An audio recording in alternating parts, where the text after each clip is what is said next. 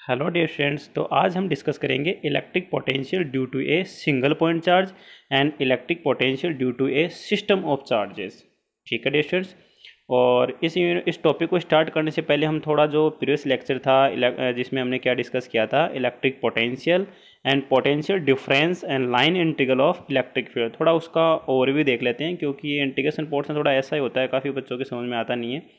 बाकी ऐसा कुछ है नहीं, काफ़ी इजी पोर्शन है। मैं आप लोगों को थोड़ा समझा भी दूंगा कि रियल में इंटीग्रेशन होता क्या है, क्योंकि इंटीग्रेशन की वजह से ये टॉपिक थोड़ा टफ लगता है। बाकी तो 10th में भी पढ़ रखा आप लोगों ने अच्छी तरह से, इलेक्ट्रिक पोटेंशियल क्या होता है, पोटेंशियल डिफरेंस क्या होता है। बस यहाँ पे ये जो इंटीग्रेशन पोर्शन है ये थोड़ा सा यहाँ पे टफ बनाता है। ठीक है, तो स्टार्ट करने से पहले थोड़ा सा मोटिवेशन लाइन हो जाए। ठीक है फ्रेंड्स, ज़िंदगी के सफ़र में नींद ऐसे खो गई, ज़िंदगी के सफ़र में नींद ऐसे खो गई, हम ना सोए पर रात थक कर सो गई। तो डियर फ्रेंड्स, हमें भी अपनी स्टडी के प्रति इतना ही अट्रैक्टिव रहना है कि रात सो जाए पर एक दिन भी हमें पढ़े बिना चैन ना आए। ठीक है, मेरे साथ भी कुछ ऐसा ही हुआ करता था, पढ़ते पढ़ते पता नहीं लगता था कब टाइम हो जाता था। तो उसी तरह से आपको भी अपनी स्टडी के प्रति अट्रैक्टिव रहना है कि एक दिन भी कोई भी टॉपिक रहे उसको आज कंप्लीट करना ही है। ठीक है, तो चलो स्टार्ट करते हैं। जो प्रीवियस लेक्चर में हमने जो डिस्कस किया था उसका थोड़ा सा और भी देख लेते हैं। ठीक है डियर फ्रेंड्स, हम क्या करते हैं, ब्लैंक स्लाइड पे चलते हैं और जो प्रीवियस लेक्चर का जो ओवरव्यू है उसको थोड़ा सा कंप्लीट कर लेते हैं। तो देखो डियर स्टूडेंट्स, हमने क्या देखा था, सबसे पहले हम क्या देखते हैं, जो इलेक्ट्रिक फील्ड है उसका हम लाइन इंटीग्रल देखते हैं। देखो डियर स्टूडेंट्स, मैं यहाँ पे क्या कंसीडर कर लेता हूँ, एक इलेक्ट्रिक फील्ड कंसीडर कर लेता हूँ। आज के लेक्चर में थोड़ा सा अच्छे समझने की कोशिश करना, कुछ नहीं है, बहुत सिंपल टॉपिक है।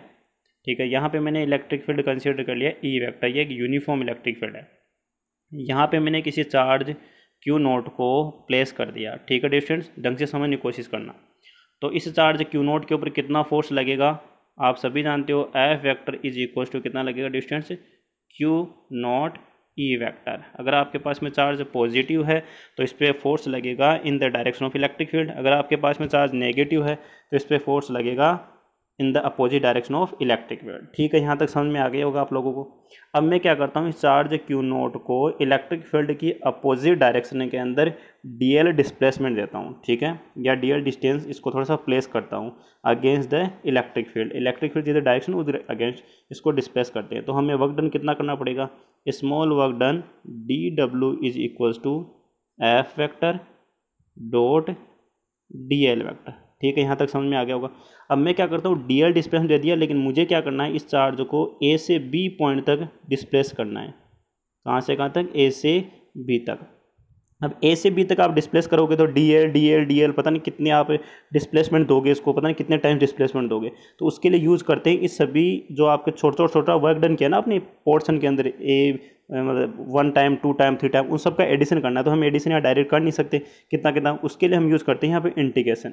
क्या यूज़ करते हैं, इंटीग्रेशन। बिकॉज आपका जो फोर्स है ना डिस्टेंस, वो एक वेरिएबल फंक्शन है यहाँ पे, जो कि डिस्टेंस के ऊपर डिपेंड करता है।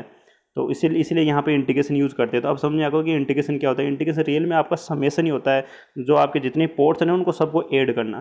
तो जैसे ही मैं यहाँ पे वर्क डन करता हूँ तो यहाँ पे देखो इंटीग्रेशन हो गया मेरे पास में। इंटीग्रेशन कहाँ से कहाँ तक, ए टू बी, और डिस्टेंस ये हो जाएगा हमारे पास में क्या, F vector dot D L vector. यहाँ तक समझ में आ गया होगा आप लोगों को। ठीक है, अब एफ आपको पता ही है फोर्स कितना है, एफ डिस्टेंस ध्यान रखना Q not into E vector.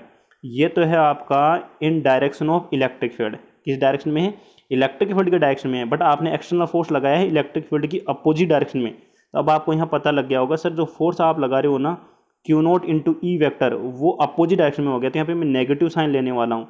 तो यहाँ पे हो गया आपका ए टू बी, एफ वेक्टर ध्यान रखना डिस्टेंस कितना रहेगा, minus Q not into E vector, और ये क्या हो गया, डॉट डी एल वेक्टर।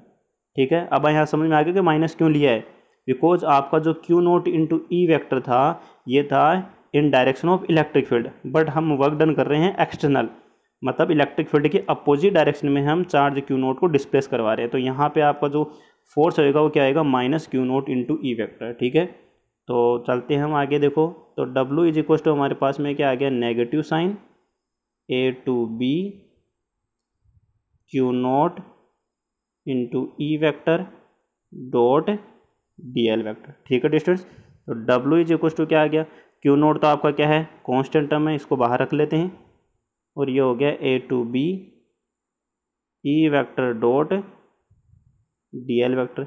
जैसे ही हम क्यू नोट से डब्लू को डिवाइड करते हैं तो मेरे पास में टर्म क्या आ रही है students, A to be A vector dot D L vector. अब ध्यान रखना स्टूडेंट्स, ये डब्लू अपॉन क्यू नोट ना, यही आपका देखो क्या है, डब्लू अपॉन क्यू नोट, ये जो वर्क डन आया था डब्लू, ये कहाँ से कहाँ तक था, ए पॉइंट से लेके बी पॉइंट के बीच आपका वर्क डन, आपको पता है ना।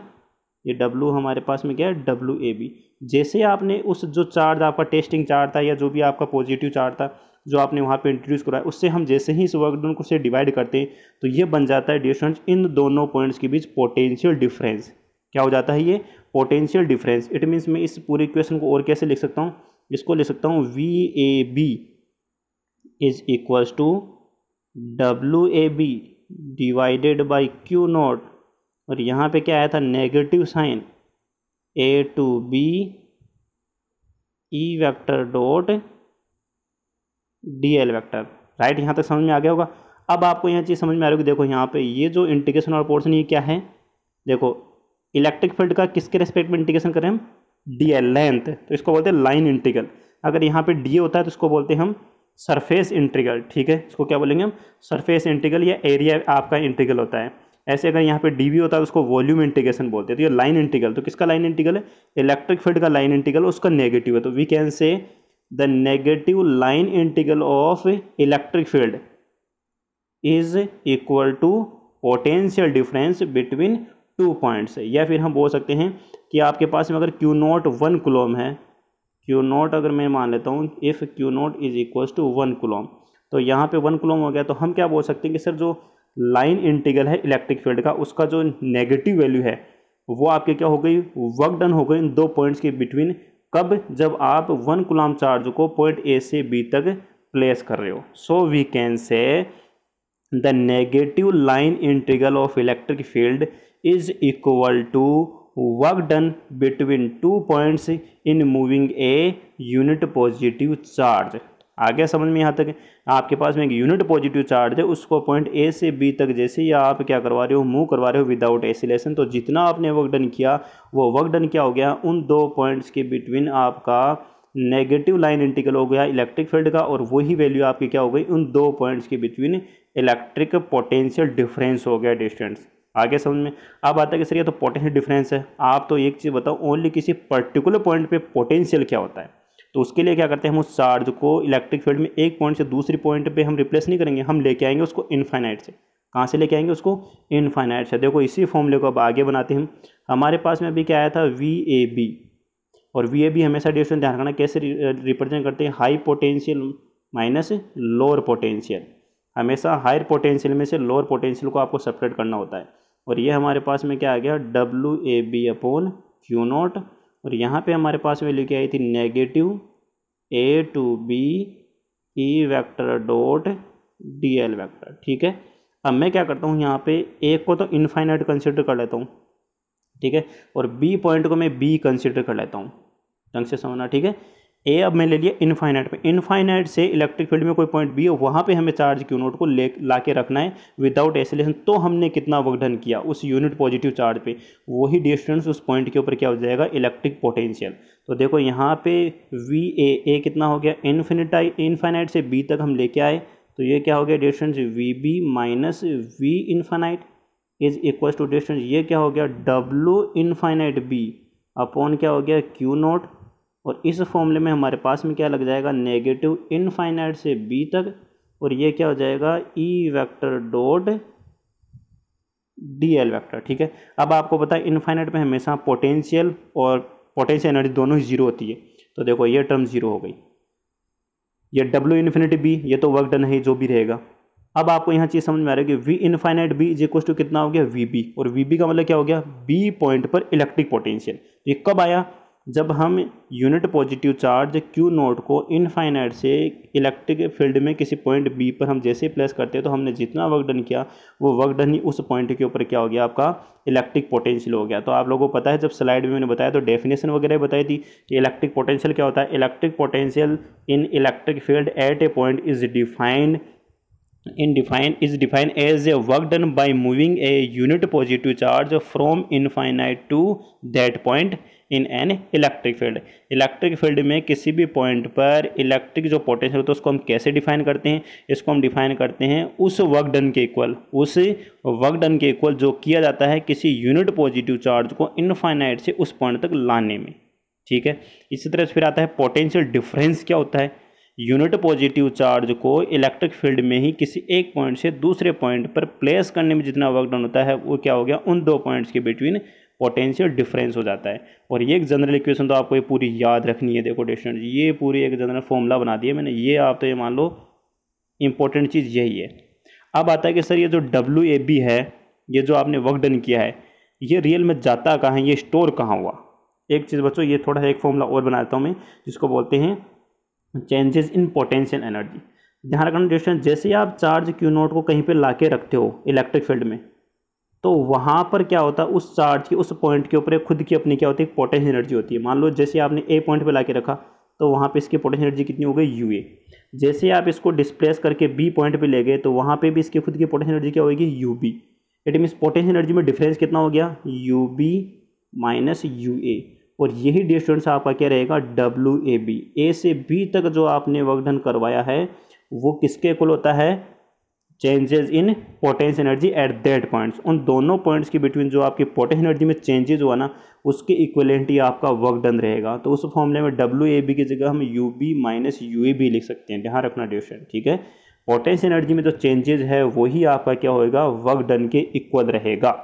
ठीक है, आई थिंक ये चीज़ अब समझ में आ गई होगी। पूरी जो डेफिनेशंस वगैरह है, आप प्रीवियस स्लाइड है, प्रीवियस जो लेक्चर है उसमें जाके देखिए, इसीलिए डेफिनेशन वगैरह सब लिखी हुई है। अगर वो इंटीग्रेशन वाला पोर्शन था वो समझ नहीं आया तो मैंने यहाँ समझा दिया बहुत अच्छी तरीके से। अगर इसके बाद भी आप समझ नहीं आता तो इसका मतलब आपको प्रैक्टिस की बहुत ज़्यादा ज़रूरत है। चलो आज हम चलते हैं आपका जो सिंगल पॉइंट चार्ज है उसकी वजह से इलेक्ट्रिक पोटेंशियल फाइंड आउट करने वाले हैं। ये तो बहुत इजी तरीके से निकल जाएगा। अगर अभी हमने जो प्रीवियस वाला जो पोर्शन अगर वो अच्छे समझ में आ गया ना, तो ये वाला पोर्शन तो काफ़ी इजी है। देखो स्टूडेंट्स, इसको निकालने के लिए हम क्या करेंगे, सबसे पहले हमने क्या कर लिया, एक सोर्स चार्ज Q कंसिडर कर लिया। आपको यहाँ नजर आ रहा होगा स्क्रीन पे, एक आपके पास में सोर्स चार्ज है Q, ठीक है। और इसकी वजह से इलेक्ट्रिक फील्ड कितना है, E वेक्टर। देखो ये भी आपको यहाँ पे नजर आ रहा होगा कितना है, इलेक्ट्रिक फील्ड E वेक्टर है। और आपको पता है कि पॉइंट चार्ज की वजह से इलेक्ट्रिक फील्ड क्या होता है, KQ/R²। क्या होता है डिस्टेंस, KQ/R²। अगर आपको R डिस्टेंस के ऊपर किसी Q चार्ज की वजह से इलेक्ट्रिक फील्ड निकालना है तो उसका फॉर्मूला क्या होता है, KQ/R²। आई थिंक यहाँ तक समझ में आ गया होगा। अब हम क्या करेंगे, इस पॉइंट चार्ज की वजह से किसी R डिस्टेंस के ऊपर एक पॉइंट B कंसिडर करेंगे और यहीं पर हमें क्या फाइंड आउट करना है, इस चार्ज की वजह से पोटेंशियल फाइंड आउट करना है। तो उसके लिए हमें क्या करना पड़ेगा, एक टेस्टिंग चार्ज, इट मीन्स एक यूनिट पॉजिटिव चार्ज Q0 को इनफाइनाइट से यहाँ ला के रखेंगे। क्या करेंगे डिस्टेंस, इनफाइनाइट से यहाँ ला के रखेंगे by definition of electric potential. आपको पता होना चाहिए इलेक्ट्रिक पोटेंशियल डेफिनेशन क्या होती है। आप हमें क्या करना होता है, यूनिट पॉजिटिव चार्ज को इनफाइनाइट से किसी पॉइंट पे लाके रखना होता है। तो जितना हमें वर्क डन करना, पहले वर्क डन फाइंड आउट करेंगे और फिर Q0 से डिवाइड कर देंगे। मिल गया हमें उस पॉइंट के ऊपर इलेक्ट्रिक पोटेंशियल। तो देखो मैं क्या करता हूँ, इनफाइनाइट से विदाउट एसिलेट करते हुए पॉइंट चार्ज Q0 को किसी पॉइंट P के ऊपर लाके रिप्लेस कर देता हूँ। ठीक है, यहाँ तक समझ में आ गया हो कि सर हाँ, इनफाइनाइट से लाते विदाउट एसिलेशन आप किसी पॉइंट P पे लाके रख देते हो। जैसे लाके रखते हो तो आपको पता है ना, ये सोर्स चार्ज इस टेस्टिंग चार्ज Q0 पे फोर्स लगाएगा। पहली बात तो हमें ये पता है, किस डायरेक्शन में लगाएगा, इलेक्ट्रिक फील्ड के डायरेक्शन में लगाएगा। बिकॉज आपका ये सोर्स चार्ज क्या है, पॉजिटिव, और इलेक्ट्रिक फील्ड कैसा रहेगा आपके सोर्स चार्ज की वजह से, रेडियली आउटवर्ड डायरेक्शन में। बिकॉज ये सोर्स चार्ज आपका क्या है, पॉजिटिव, और पॉजिटिव चार्ज की वजह से इलेक्ट्रिक फील्ड लाइंस क्या होती है, आउटवर्ड डायरेक्शन में होती है। ठीक है, सो हम क्या कह सकते हैं, इस आपका जो ये टेस्टिंग चार्ज है इसके ऊपर फोर्स किधर लगेगा, रेडियली आउटवर्ड डायरेक्शन में। बट हमें वर्क डन करना है, इलेक्ट्रिक फील्ड की वजह से वर्क डन नहीं करवाना। इलेक्ट्रिक फील्ड तो उसको विदाउट, वो आपको क्या करेगा, एसिलेट करेगा और धकेल देगा। बट हमें क्या करना है, एक्सटर्नल फोर्स लगा के और इस सोर्स चार्ज की तरफ इस टेस्टिंग चार्ज Q0 को लेके आना है। तो इट मीन्स आपका जो फोर्स लग रहा था ना Q0 इंटू E वेक्टर, इसके अगेंस्ट हमें फोर्स लगाना, तो वो क्या हो जाएगा, minus Q0 into E vector. यहाँ तक भी समझ में आ रहा होगा सर, बिल्कुल। इलेक्ट्रिक फील्ड तो फोर्स लगा रहा है Q0 into E vector, but हमें फोर्स लगाना है minus Q0 into E vector. ठीक है ना, अगेंस्ट हमें वर्क डन करना है। तो अब आप देखो क्या करेंगे, सबसे पहले इस चार्ज Q0 को एक हल्का सा डिस्प्लेसमेंट देंगे, जो कि आपको स्क्रीन पर नजर आ रहा होगा, dx। क्योंकि हम डायरेक्ट कैलकुलेट नहीं कर सकते वर्क डन, पहले हमेशा स्मॉल डिस्प्लेसमेंट देते हैं, वर्क डन निकालते हैं, फिर टोटल वर्क डन निकालने के लिए हम इंटीग्रेशन कर लेते हैं। अभी थोड़ी देर पहले मैंने बताया भी था, और ऐसे ही थ्योरी हमें अप्लाई करनी है पूरी फिजिक्स के अंदर। तो मैं क्या करता हूँ, इस Q0 को P से Q तक कितना डिस्प्लेस कर देता हूँ, dx डिस्प्लेस कर देता हूँ, तो कितना वर्क डन आएगा। देखो डिस्टेंस यहाँ पे लिख रहा होगा, दिख रहा होगा आपको, dw is equal to F vector dot ds vector. ठीक है, यहाँ तक समझ में आता है बिल्कुल sir. Work done is equal to होता है फोर्स इंटू दिया गया डिस्प्लेसमेंट। फोर्स आपने अभी लिया था Q note into E vector into dx vector हो गया। अभी तो आपने इसे लिख दिया नेगेटिव, अपने आप आ जाएगा। ध्यान रखना डिस्टेंस यहाँ पे वेक्टर लगा रखा है, अभी अपने आप ही आपके पास वैल्यू है ना, अपने आप ही नेगेटिव में आ जाएगी।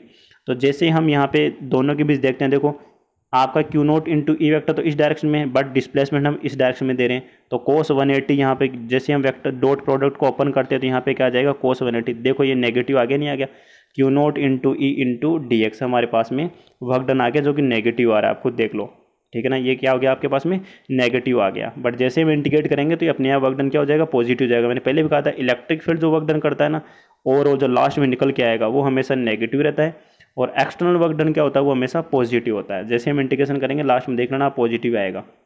ठीक है, अब हमें पता है कि इलेक्ट्रिक फील्ड ई जो है उसकी वैल्यू कितनी होती है सोर्स चार्ज की वजह से, वो आपको पता ही, देखो यहाँ लिखी हुई है, कितनी हो गई डिस्टेंस, के Q upon x square. X square क्यों रखी, क्योंकि हम इस क्यू से किस डिस्टेंस के ऊपर रख रहे हैं, उस क्यू नोट को एक्स डिस्टेंस के ऊपर, इसलिए यहाँ पे नीचे हमने क्या रखा, एक्स स्क्वायर। और इस ई की जगह हमने वैल्यू पुट कर दी क्यू नोट अपॉन 4 पाई apps naught x square into D x. यहाँ तक समझ में आ गया होगा। क्यू नोट पहले से था ही, तो ये क्यू नोट पहले से है ही, ई की वैल्यू हमने यहाँ पुट ही कर ली। ये हमारे पास में डी डब्ल्यू आ गया, कहाँ के लिए, इस डी एक्स डिस्प्लेसमेंट के लिए। अब हमें क्या करना है, वर्क डन कहाँ से कहाँ तक करना है, इनफाइनाइट से इस बी पॉइंट तक करना है। और इनफाइनाइट को हम क्या मान लेते हैं, ए पॉइंट मान लेते हैं। अभी जो फॉर्मूला लगाया था वही देखो एज इट वैसे के वैसे आ रहा है। तो हम क्या करेंगे, इंटीग्रेशन करेंगे कहाँ से कहाँ तक, इनफाइनाइट से बी तक। और बी की डिस्टेंस कितनी है, देखो डिस्टेंस प्लस क्यू चार्ज से आर डिस्टेंस है, प्लस क्यू चार्ज से बी पॉइंट की डिस्टेंस कितनी है, आर है। तो देखो यहाँ पे आपको नजर आ रहा होगा W infinite B is equals to, infinite से बी तक आपका डी डब्ल्यू है, उसका इंटीग्रेशन करते ही पूरा डब्ल्यू बन गया। और यहाँ पे नेगेटिव साइन लगा के देखो इंटीग्रेशन में क्या लगा रखा है, इनफाइनाइट से आर डिस्टेंस। इनफाइनाइट का मतलब हो गया ए पॉइंट और आर डिस्टेंस का मतलब हो गया बी पॉइंट। और जैसे हम इंटीग्रेट करेंगे तो इंटीग्रेशन ओनली कौन से पोर्शन होगा, 1 अपॉन एक्स स्क्वायर का, because Q naught upon 4 pi epsilon note तो क्या आपकी कांस्टेंट टर्म है, और 1 अपॉन एक्स स्क्वायर का इंटीग्रेशन आपको अच्छी तरह से आना चाहिए। इसका होता है -1 upon x, negative of 1 upon x. एक जनरल फॉर्मूला लगाना है जो आप लोगों को पहले भी बता रहा होगा, ये आपने कहीं पढ़ा होगा। एक्स की power n into D x का जो इंटीग्रेशन होता है, डिविजन होता है एक्स की power n+1 divided by n+1। अब n यहाँ पर आपका कितना है, एक्स स्क्वायर को आप ऊपर लेके जाओगे तो कितना हो गया, एक्स की पावर -2। तो जैसे एक्स की पावर -2 हो गया तो -2 + 1 डिवाइडेड बाई -2 + 1 तो आ गया ना -1 अपॉन एक्स। अब जैसे ही आपका -1 अपॉन एक्स आ गया तो देखो लिमिट पुट करके दिखाता हूँ मैं आप लोगों को, एक ब्लैंक स्लाइड पे यहाँ लेके देखते हैं। देखो हमारे पास में वैल्यू क्या थी, W infinite B is equals to -Q note divided by 4 pi apps note. X square का इंटीग्रेशन डिस्टेंस हमारे पास में कितना है, -1 अपॉन एक्स। उस माइनस को बाहर लेके यहाँ प्लस कर लेते हैं, और यहाँ क्या था, इनफाइनाइट से आर। ठीक है, अब आप खुद देखो लिमिट पुट करना आना चाहिए हमेशा। पहले क्या रखते हैं, अपर लिमिट, और फिर क्या करते हैं, माइनस लोअर लिमिट पुट करते हैं। तो देखो अपर लिमिट क्या है, एक्स की जगह हमने आर पुट कर लिया, एक्स की जगह हमने इनफाइनाइट कर लिया, 1 अपॉन इनफाइनाइट क्या हो गया, 0। इट मीन्स हमारे पास में डब्ल्यू इनफाइनाइट बाई बी कितना आ गया, के Q note divided by are. तो हमारे पास में W infinite B is equal to कितना आ रहा है, 1 upon 4 pi apps note Q note divided by are. Only इतना ही हमारे पास में वर्क डन आ गया, कहाँ से कहाँ तक, इनफाइनाइट से बी पॉइंट तक। ठीक है, अब हम क्या करते हैं सर, बी पॉइंट के ऊपर जो आपका पोटेंशियल होगा वो क्या होगा, इनफाइनाइट से बी पॉइंट तक लाने में किया गया work done divided by testing charge. जैसे आप क्यू नोट से इधर भी डिवाइड करते हो तो क्यू नोट से आपका क्यू नोट कैंसिल आउट हो गया, और ओनली क्या रहा आपका, क्यू रहा। और यही पॉइंट चार्ज की वजह से क्या हो गया, इलेक्ट्रिक पोटेंशियल हो गया। आपके पास में एक सिंगल कोई पॉइंट चार्ज है, उसकी वजह से आर डिस्टेंस के ऊपर कितना पोटेंशियल आएगा, 1 upon 4 pi epsilon note Q divided by are. I think student सब समझ में आ गया होगा। तो ये फॉर्मूला आपको याद रखना है। यहाँ पे आपको नज़र आ रहा होगा v इज इक्वल्स टू, एक ब्लैंक आपका बॉक्स बना हुआ, उसमें देखो v इज इक्वल्स टू, यहाँ पे देखो इस तरह आपको नज़र आ रहा होगा, v is equals to q upon 4 pi epsilon note into are. और आपने देखा होगा एक point charge, single point charge की वजह से इलेक्ट्रिक फील्ड क्या आता है, Q upon 4 pi epsilon divided by are square. It mean sir जैसे हम पोटेंशियल को R से मल्टीप्लाई करते हैं, ठीक है, पोटेंशियल को हम पोटेंशियल को हम क्या कर रहे हैं यहाँ पे R से डिवाइड कर रहे हैं, तो हमारे पास में इलेक्ट्रिक फील्ड मिल रहा है। कैसे, देखो मैं यहाँ पे आपको दिखाता हूँ। इलेक्ट्रिक फील्ड कितना है पॉइंट चार्ज की वजह से 4 pi epsilon Q divided by are square. अगर मैं इस इलेक्ट्रिक फील्ड को एक R से मल्टीप्लाई कर रहा हूँ, देखो डिस्टेंस क्या हो रहा है। इट मीन सर आपने E को R से मल्टीप्लाई किया तो V मिला, और अभी आपने देखा होगा लाइन आपका जो इलेक्ट्रिक फील्ड था और पोटेंशियल था, दोनों के बीच रिलेशन क्या था, दोनों के बीच हमारे पास रिलेशन क्या है, हमें ये रिलेशन भी याद रखना है। Relation between electric field and potential, V is equals to negative sign of E vector dot dr vector या dl वेक्टर या ds वेक्टर, कुछ भी आप कंसिडर कर लो, ये हमें चीज़ याद रखनी है, ठीक है। इनफाइनाइट टू A B कुछ भी पॉइंट मान लो, तो ये किसी भी पॉइंट B के ऊपर या किसी भी पॉइंट x y z जो भी यहाँ पर मैंने अपर लिमिट B ली है, तो आप इसका मतलब क्या करेंगे, ये जो रिलेशन है डियर स्टूडेंट्स, ये रिलेशन किसी भी पॉइंट के ऊपर पोटेंशियल निकालने के लिए ये रिलेशन, अभी जो हमने सिंगल पॉइंट चार्ज की वजह से जो पोटेंशियल निकाला है ना, वो डायरेक्ट मैं इस फॉर्मूले से भी आपको निकाल के दिखाता हूँ। आप दोनों अप्रोच लगा सकते हो, ध्यान रखना। चलो इसको निकाल के देखते हैं हम। पहले तो हमें डायरेक्ट रिलेशन याद रखना है, relation between electric field and potential क्या रहा है, negative line integral of E vector dot dl vector, या आप dr लिख दो, ठीक है, dr हो गया। कहाँ से कहाँ तक, इनफाइनाइट से B पॉइंट तक, ठीक है। अब मैं क्या करता हूँ यहाँ पे देखना डिस्टेंस, इलेक्ट्रिक फील्ड मान लो हम r डिस्टेंस पे, तो r डिस्टेंस से हमने इलेक्ट्रिक फील्ड क्या कर लिया, K Q divided by are square, और इनटू मैंने यहाँ पे क्या कर लिया, डिस्टेंस dr कर लिया, और इनफाइनाइट से कहाँ तक ले आया मैं, B तक, और B को मैं क्या कर लेता हूँ यहाँ पे r कर लेता हूँ। तो अभी यहाँ पे आर स्क्वायर की जगह आप एक्स स्क्वायर एक्स कुछ भी एक्स वाई कुछ भी रख सकते हो, क्योंकि वो जो आपका स्मॉल डिस्प्लेसमेंट था ना, वो ये था कि आपने जब एक्स पे रखा था फिर उसको इनफाइनाइट से पूरा इंटीग्रेट किया था, आप कैसे भी कर लो। अब यहाँ पे देखो जैसे आप इंटीग्रेशन करते हो तो नेगेटिव के क्यू तो कॉन्स्टेंट है, 1/x स्क्वायर का इंटीग्रेशन क्या हो गया, -1/x, ठीक है। लिमिट पुट करो डिस्टेंस इनफाइनाइट से r, तो नेगेटिव नेगेटिव साइन क्या हो गया प्लस, ये के क्यू ऐसे रन दो, लिमिट पुट करो, देखो डिस्टेंस क्या आ रहा है 1/r माइनस 1/इनफाइनाइट। अब आपको नज़र आ गया होगा वही फॉर्मूला आ गया वापस, के क्यू अपॉन आर, ये लो r डिस्टेंस के ऊपर एक पॉइंट P था, B था, जो भी था उसके ऊपर आपका पोटेंशियल फाइंड आउट हो गया। ओनली सिंपल 2 या 3 स्टेप्स के अंदर, कौन से फॉर्मूले से, इस फॉर्मूले से। तो आप इस फॉर्मूले से भी कर सकते हो, अगर आपको पहले ये पता होना चाहिए कि इलेक्ट्रिक फील्ड और पोटेंशियल के बीच क्या रिलेशन होता है। तो हम क्या यहाँ पे क्या बोल रहे हैं, the negative line integral of electric field is equal to potential, ठीक है, इज इक्वल टू पोटेंशियल, हमारे पोटेंशियल के इक्वल हो जाता है। तो अब आप यहाँ पे पूरा लाइन बाय लाइन है ना, पूरे थ्योरी जो भी है यहाँ पे लिखी हुई है, जैसे मैंने बताया पूरा यहाँ पे वीडियो को पॉज करके आप देख सकते हो, बिल्कुल सिंपल वे में मैंने समझाया। अगर फिर भी आप समझ नहीं आता तो 1-2 बार प्रैक्टिस कीजिए, इजीली समझ में आ जाएगा। चलो अब हम चलते हैं सिस्टम ऑफ चार्जेस की वजह से इलेक्ट्रिक पोटेंशियल फाइंड आउट करते हैं। तो ये भी बिल्कुल सिंपल है, जैसे वहाँ सुपर पोजिशन लगाती थी, लेकिन सुपर पोजिशन हमेशा वेक्टर्स में लगता है, तो यहाँ पे भी एज इट इज हमें क्या करना है, जितने भी आपके पॉइंट चार्जेस हैं उन सब की वजह से किसी पर्टिकुलर पॉइंट के ऊपर पोटेंशियल फाइंड आउट कर लीजिए और उन सब का अलजेब्रिक सम कर लीजिए, बस सिंपल सा है। Because electric potential and potential difference both are scalar quantity, और जब स्केलर क्वांटिटी तो आपको पता है जैसा हम एडिशन चार्जेस का करते हैं वैसे एडिशन हमें किसका करना है, पोटेंशियल का करना है, ठीक है। तो देखो यहाँ पे डायग्राम हमने क्या किया, एक सिस्टम लिया है चार्जेस का, Q1 Q2 Q3 Q4 dot dot dot Qn, और इनसे R1 R2 R3 R4 distance के ऊपर आपने देखो यहाँ पे +1 कूलॉम चार्ज, इट मीन्स आप कुछ भी रख सकते हैं, XYZ Q0 रख दो, टेस्टिंग चार्ज रख दो, ठीक है। और वैसे टेस्टिंग चार्ज यहाँ रखने की जरूरत नहीं है, क्योंकि हम पोटेंशियल फाइंड आउट कर रहे हैं, तो पोटेंशियल हमेशा किसी पॉइंट चार्ज की वजह से किसी पॉइंट पर फाइंड आउट किया जाता है, तो वहाँ पे कोई आपको चार्ज ला के रखने की जरूरत नहीं है, हमें तो डायरेक्ट फॉर्मूला पता है। तो Q1 की वजह से R1 डिस्टेंस के ऊपर पोटेंशियल हमने कितना कंसिडर कर लिया, V1। Q2 की वजह से R2 डिस्टेंस के ऊपर जो आपका पॉइंट है P, वहाँ पे कितना मान लिया हमने पोटेंशियल, V2। Q3 की जगह हमने कितना मान लिया, V3। Q4 की जगह हमने कितना मान लिया, V4 डॉट डॉट डॉट ऐसे करके Vn। अब इन सभी पोटेंशियल का हमें क्या करना है, अलजेब्रिक सम करना है। अलजेब्रिक सम का मतलब डायरेक्ट ऐड करना है, नेगेटिव तो नेगेटिव, पॉजिटिव तो पॉजिटिव, वेक्टर नहीं लगाना, बिकॉज आपका पोटेंशियल स्केलर क्वान्टिटी है। आई थिंक समझ में आ गया होगा। इट मीन्स हमारे पास जनरल फॉर्मूला क्या आ रहा है, देखो स्टूडेंट्स एक ब्लैंक स्लाइड पे चलते हैं और वहाँ समझाने की कोशिश करते हैं। Vp इज इक्वल टू हमारे पास में क्या आ गया, V1 plus V2 plus V3 plus V4 dot dot Vn। अब देखो डिस्टेंस Vp तो क्या था हमारे पास में Q1 चार्ज की वजह से, किस डिस्टेंस के ऊपर, R1 डिस्टेंस पे। नीचे स्क्वायर मत कर देना, ध्यान रखना, पोटेंशियल हमेशा सिंगल R ही आता है।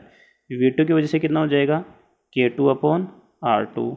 V3 की वजह से डिस्टेंस कितना हो जाएगा, KQ3/R3। और जो हमारा N चार्ज है उसकी वजह से कितना हो जाएगा, KQN/Rn। अगर हम इसका एक जनरल फॉर्मूला बनाएं तो आपको नज़र आ रहा होगा K आपका कांस्टेंट टर्म है, बट आपका जो चेंज होने वाली टर्म्स है वो कौन कौन सी है सर, एक तो Q और एक डिस्टेंस R। तो यहाँ पे भी आप I लगा दो, यहाँ पे भी I लगा दो। I की स्टार्टिंग हम कहाँ से कर रहे हैं, 1 से लेके N तक। ये हमारे पास में एक जनरल फॉर्मूला आ गया, सिंपल सा है बस। आई थिंक समझ में आ गया होगा। अब इसको सर हम लिखेंगे कैसे थ्योरेटिकल पोर्शन में, तो आपको यहाँ देखो नजर आ रहा होगा, the net electrostatic potential at A point in the electric field due to A group of charges is the algebraic sum of their individual potentials at that point. समझ में आ गया कि आपके पास में सिस्टम ऑफ चार्ज, आपके पास एक system है charges का, और उनकी वजह से किसी एक पर्टिकुलर पॉइंट पे हमें इलेक्ट्रिक पोटेंशियल फाइंड आउट करना है। तो सर हम टोटल वहाँ पे इलेक्ट्रिक पोटेंशियल कैसे फाइंड आउट करेंगे, हम इंडिविजुअल चार्जेस की वजह से सबका इंडिविजुअल पोटेंशियल फाइंड आउट करेंगे उस पॉइंट पे, और सब उन सबका क्या कर देंगे, एल्जेब्रिक सम कर देंगे। बस सिंपल सा फंडा लगाना है हमें। अब यहाँ पे कुछ नोट में चीज़ें याद रखनी है। Electrostatic potential at A point due to charge is not affected by presence of other charge. बिल्कुल, आपके पास मान लो एक चार्ज Q1 है और यहाँ से R1 डिस्टेंस के ऊपर यहाँ पे पोटेंशियल मान लो V1 आ गया। अब आपने यहाँ पे Q2 चार्ज ला के रख दिया, तो इस Q1 की वजह से यहाँ पे जो पोटेंशियल V1 है ये V1 ही रहेगा। इस Q2 की वजह से पोटेंशियल V1 चेंज नहीं होने वाला। हाँ, अगर ओवरऑल देखें, टोटल देखें, तो यहाँ पे V1 नहीं रहेगा। अब हमारे पास में Q1 और Q2 दोनों की वजह से जो पोटेंशियल आएगा कुछ अलग आएगा, बट यहाँ पे बात बोली गई ओनली Q1 की वजह से जो यहाँ पे पोटेंशियल है वो तो V1 है, तो V1 ही रहेगा, चाहे आप यहाँ पे कितने ही चार्जेस ला के रख दो। ठीक है, यहाँ तक समझ में आ गया, वो अफेक्ट नहीं होगा।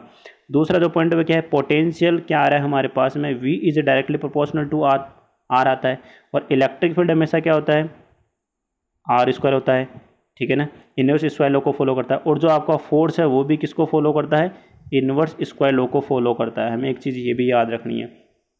नेक्स्ट क्या है, आपका जो पोटेंशियल वो क्या है, स्केलर क्वांटिटी, जबकि फोर्स और इलेक्ट्रिक फील्ड क्या है, दोनों ही वेक्टर क्वांटिटी है। ठीक है, तो आपका फोर्थ पॉइंट क्या है, although V is called the potential at a point, it is usually equal to the potential difference between the points R and infinity। बिल्कुल ये बात भी सही है। आप जिस पॉइंट के ऊपर कहीं भी बोलते हो ना कि यहाँ पर ये इलेक्ट्रिक पोटेंशियल रियल में 3 वोल्ट है, रियल में पोटेंशियल डिफरेंस ये है, किसका डिफरेंस है, इस पॉइंट के ऊपर पोटेंशियल और इनफाइनाइट पर पोटेंशियल, क्योंकि इनफाइनाइट पर 0 है इसलिए हम इसको 3 वोल्ट ही बोल देते हैं। 3 - 0 इज इक्वल टू, तो 3 वोल्ट ही तो हो गया ना, इसलिए पोटेंशियल डिफरेंस पहले पढ़ा जाता है और फिर पोटेंशियल डिफरेंस और पोटेंशियल पढ़ते हैं। तो रियल में हमें पहले पोटेंशियल डिफरेंस ही पढ़ना चाहिए, तब हमारे को जो डेफिनेशन है वो आपकी किसी पर्टिकुलर पॉइंट के ऊपर पोटेंशियल समझ में आता है। तो यहाँ तक समझ में आ गया कि किसी पॉइंट के ऊपर जो पोटेंशियल होता है ना, वो एक्चुअली रियल में होता क्या है, इनफाइनाइट और उस पॉइंट के ऊपर पोटेंशियल का डिफरेंस ही होता है, बट वो इनफाइनाइट पे 0 होता है, इसलिए हम उसको डायरेक्ट 3 वोल्ट 4 वोल्ट जो भी बोल देते हैं। ठीक है, एक चीज़ हमें ये भी ध्यान रखनी है, जब ग्राफ बनाना हो किस किस के बीच में, R डिस्टेंस और पोटेंशियल, किसकी वजह से, पॉइंट चार्ज की वजह से। ठीक है, तो वो ग्राफ कैसा आएगा, इस डायरेक्शन में, क्यों इस तरह से आएगा, बिकॉज V आपका इन्वर्सली प्रोपोर्शनल है R के। ठीक है, तो ये ग्राफ है, ग्राफ भी याद रखना, बिल्कुल सिंपल सा है। तो आई थिंक आज वाला जो लेक्चर है वो काफ़ी अच्छा रहा होगा और बिल्कुल आपके समझ में आया भी होगा।